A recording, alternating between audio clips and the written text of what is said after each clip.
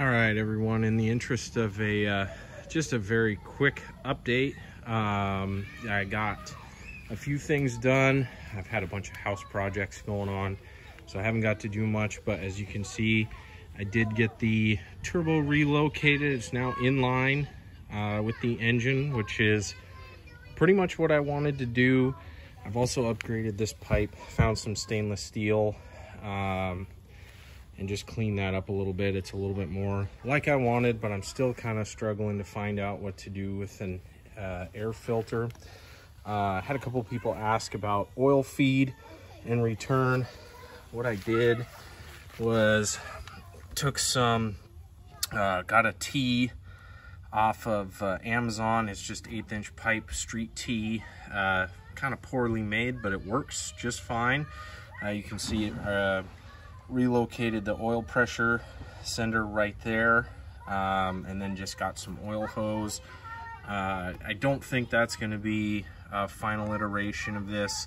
I will probably do something a little bit different, but for now it seems to be working. And then of course oil drain, I used part of the stock oil drain that the turbo came with and just ran a bigger hose down to this side of the engine. I was really struggling with what to do here, but as you can see, this block off plate for where a mechanical fuel pump would go did the job really nicely. If I have to replace it, they're like $12.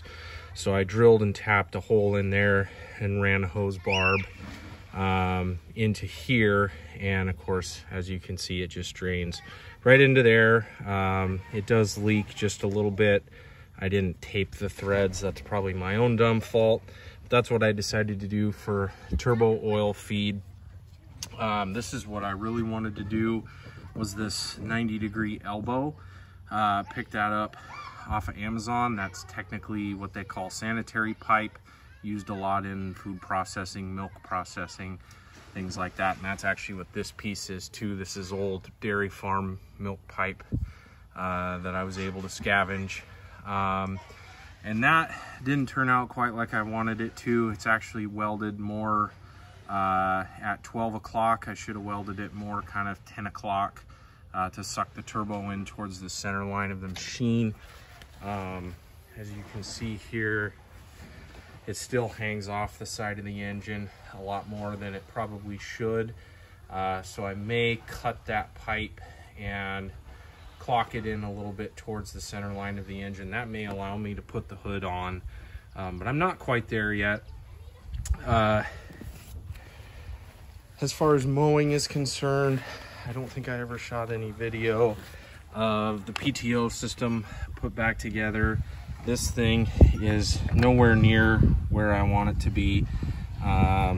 These belts, I don't know if it's the belts or if it's something in the system, but these things just rattle around like crazy. It makes the whole thing vibrate. So I'm curious if there's any longevity in that system for mowing with this thing long term. I did source a bagger kit. I'm hoping to make it work. No guarantees at this point. There's a lot of steps that have to come together, but it is a powered bagger with the 3-bag catcher, but a lot of work to go into that. I want to make it mow reliably before I go any further. As you can see, this turbo, again, going back to the turbo, should be clocked in more like right there in order to get the hood closed, because the hood mounts right here and there and then closes over top of everything. There is a lot of space under the hood. I just didn't really use it to my benefit now. But other than that, still running good. Probably don't want to run it too much more without an air filter now, because I'm afraid I'll dust it. I did find the last time when I did move the turbo, I did find I was starting to get oil in the pressure side of the cold air, which either means I don't think the turbo's bad. I don't think it had very many hours on it. I'm guessing it has more to do with the fact that it's not draining properly. Could be my crankcase ventilation is plugged, so the oil doesn't drain back in as quickly as it could. I did some research on that style of turbo, and there are no seals per se that are supposed to keep the oil in. It's just a matter of the oil draining freely. If it won't drain freely, then it does build up pressure into the compressor side. So yeah, other than that, not a lot of updates, but I did want to get another video shot. A lot of people have been watching and getting a lot of positive feedback, which is really cool. So hopefully next time we'll have some more video of it doing some positive stuff. But for now, we're just trucking along. Thanks.